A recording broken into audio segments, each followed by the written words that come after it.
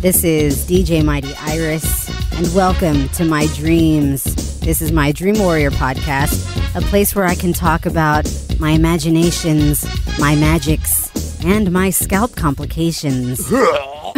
Welcome. Okay, I just want to start off by saying I do have dreams every night. Lately, they've just been so scattered that I haven't found one complete enough to tell you that sounds even the least bit interesting, let alone long enough for this mini podcast. Dost thou comprehend? Okay, so last night I actually pulled Raul out of a nightmare he was having. Knowing my sleep pattern, this was around 3 a.m., I woke up to the sound of Raul making noises like this. And this was way different from the normal weird moans he makes when he's really tired, because that sounds kind of like this. Hi. Hi. Hi.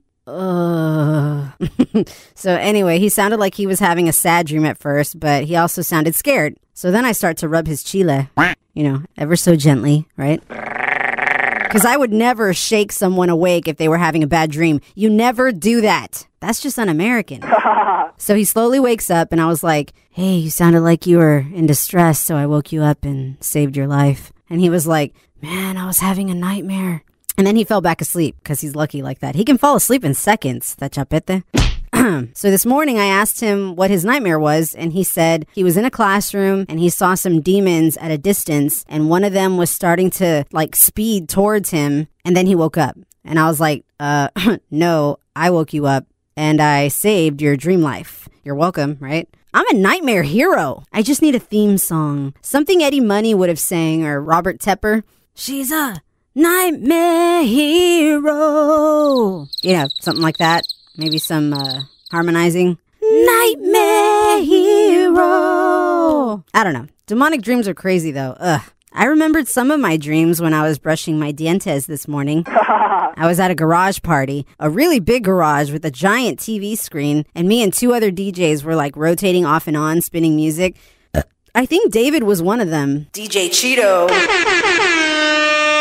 Raul'S bestie. Hi, David. And it felt like we were playing 80s music, and the other people that were there were just playing video games on that giant TV. It was a little smaller than a movie theater screen, so, it was pretty big. That's a huge bitch! You see? Not a lot to report, but hopefully I'll have a more interesting dream soon. On the upside, I did get to hear my favorite alarm ringtone today. The By the Seaside, I think that's what it's called.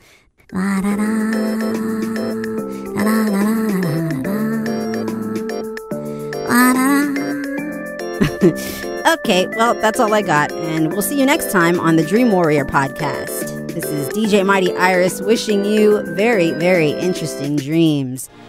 Good night, or good day.